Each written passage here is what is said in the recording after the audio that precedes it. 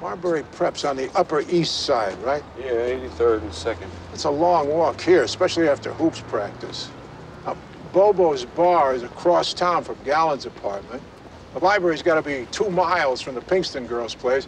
And the flute player disappeared, what, 50 blocks from home? So, unless all these girls were training for the marathon... A cabbie. ...would hit all the borough. And a cabbie would have a large wad of small bills. Damn. 25,000 hacks in this town. How come I can never get a cab? Complaints are 3rd floor. By the way, that number doesn't include livery and vans. You sound like a glass half-empty kind of guy. I'm just giving you the stats. The guy we're looking for is white, mid-40s, native born. Why do you say so? You eliminate the Africans and the English as the second language crew, the number goes down to 1,500. What about guys that just got their hack license 5 years ago? I'd have to ask Mr. Computer. Well, why don't you do that? Yeah, past 2 years, I quit the life. Yeah, Paris Hilton begged me to stay at her place in the Hamptons. How could I say no? Man, cut the crap. It hurts, okay? Because the idiot brother-in-law told me the future's in popcorn. What's wrong with popcorn? Nothing. At a movie, you know, he wants to start stores, you know, like Starbucks. Charge a lot, he says. The morons will eat it up like it's... Like popcorn? Exactly. So I mortgaged the house, quit the job. We open up one store and never get out from under. And after all this, the wife calls me a bum, takes everything I got left. All right. You want to tell me where you were Sunday night? Right here. Minus the paycheck, because the commissar there gave me a vehicle that wouldn't start.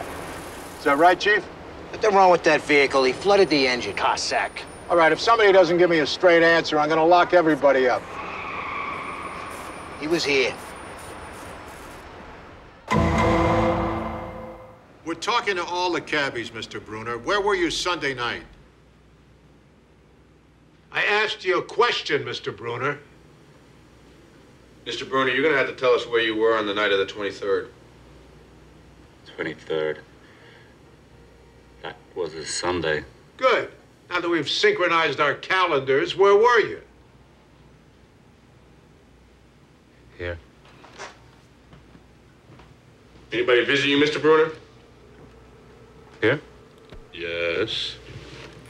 Here. No. Any phone calls? No phone. No TV either. So how'd you spend the evening? What do you mean? Well, you read a book, you do a crossword puzzle? No. So you just sat here by yourself in the dark? Why would I sit in the dark?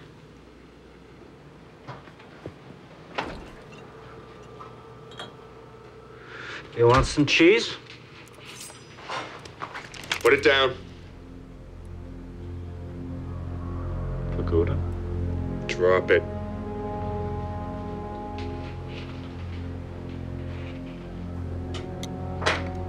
You know, I'd feel a whole lot more comfortable if we talked somewhere where there weren't any sharp objects. I can get you a lawyer, Mark. Why would I need one? Ed. If you had enough to charge me, you would have. You didn't. So why should we waste anyone's time? You sound like you've been through this before. I got an A in citizenship. And I'm very proud of you. You know, I can't help but wonder, and this may just be the cop in me, but I'm a little curious. I'd really like to know why you knocked this girl out before you raped her. I mean, how much fun could that be? Wasn't me. I mean, she's just laying there in the cab or wherever, almost like she's dead. I mean, the only thing I can think of is that you didn't want her to see. See what? Come on, man. Both of us have been in locker rooms. Some dudes got it, some don't. And the girls these days, they've been around. Some of them, they know the difference. Yeah, I guess if a teenage girl were laughing at you, it would be a whole lot easier just to smack her first. What?